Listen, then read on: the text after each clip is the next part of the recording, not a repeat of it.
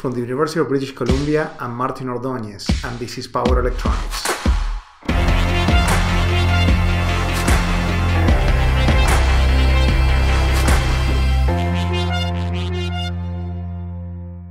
Today, we're going to talk about power losses, and we have an invited speaker who's going to explain how to calculate them. Hello everyone, my name is Ettore Glitz and I'm a researcher at UBC. My research consists on detailed characterization and analysis of MOSFET power losses, but today we will be looking at a much more simplified model. As most of you already know, MOSFETs are devices which act as switches, allowing current to flow when closed and blocking voltages and not allowing the flow of current when open. A MOSFET has three terminals: gate, drain, and source.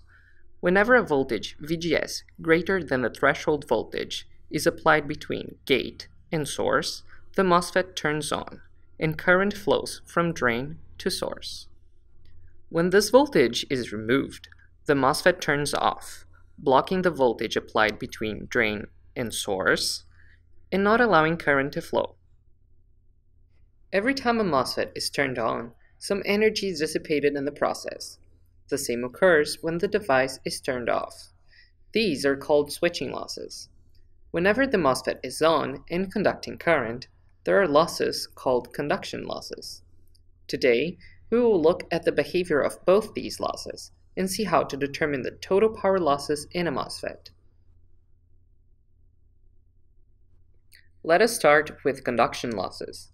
Whenever the MOSFET is on, the path between drain and source is actually a resistance called RDS on.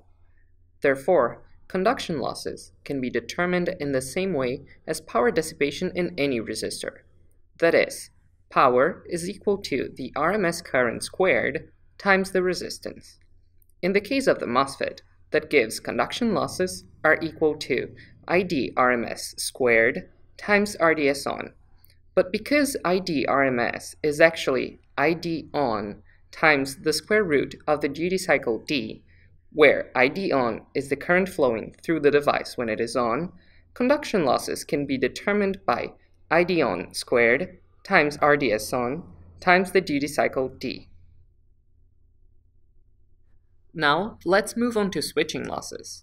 When the MOSFET is off, that is, VGS is 0, the voltage VDS between drain and source is the voltage being blocked by the device, VDD, and no current is flowing through the drain, so ID is 0.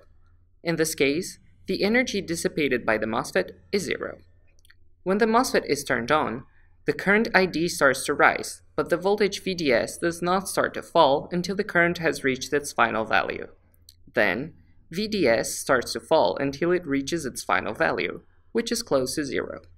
With this, the MOSFET is completely on, and conduction losses start to take place.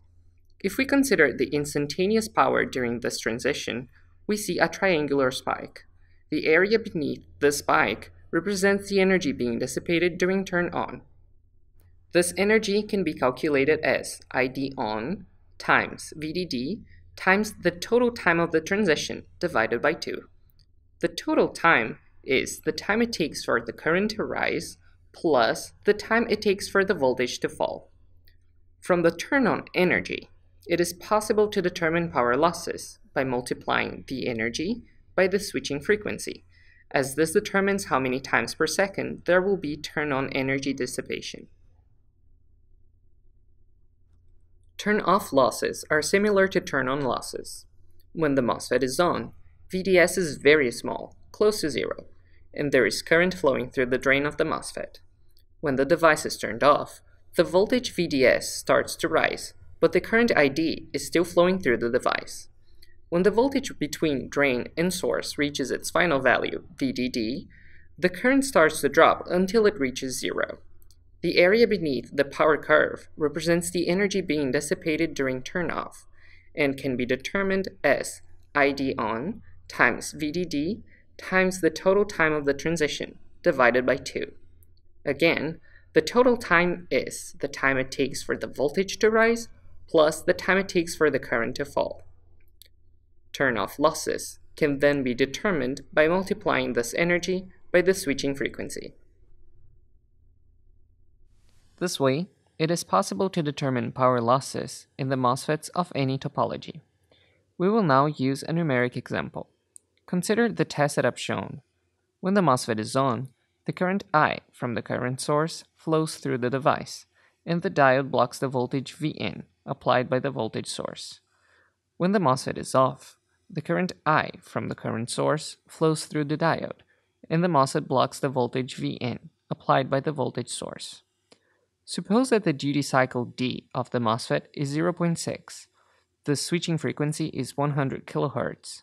Vn is 200 volts, and I is 10 amps. Therefore, VDD, which is the voltage being blocked by the device when it is off, is equal to Vn, which is 200 volts. And ID on is equal to I, so 10 amps. Consider RDS on to be 50 milliohms, the rise time for both current and voltage to be 10 nanoseconds, and the fall time to be 8 nanoseconds, again for both current and voltage. Conduction losses can be determined as ID on squared times RDS on times the duty cycle, as seen before. So we have 10 amps squared times 50 milliohms times 0.6, which gives 3 watts of conduction losses. For turn-on losses, we first need to find the total turn-on time, that is, the current rise time plus the voltage fall time. So we have 10 nanoseconds plus 8 nanoseconds for a total transition time of 18 nanoseconds. We can then find the turn-on energy, which is determined by ID on times VDD times the total transition time divided by 2. So we have 10 amps times 200 volts times 18 nanoseconds divided by 2 to give a turn-on energy of 18 microjoules. Finally, we find the turn-on power losses by multiplying the turn-on energy by the switching frequency. That is, turn-on losses are equal to 18 microjoules times 100 kilohertz, which gives 1.8 watts of turn-on losses. Turn-off losses can be determined in the same way. The transition time will be 10 nanoseconds plus 8 nanoseconds for a total of 18 nanoseconds. Then, the energy will be 10 amps times 200 volts times 18 nanoseconds divided by 2 to get 18 microjoules of energy dissipated each time the switch is turned off. Finally, turn-off power losses can be calculated by multiplying the turn-off energy by 100 kilohertz, which gives us 1.8 watts of turn-off losses.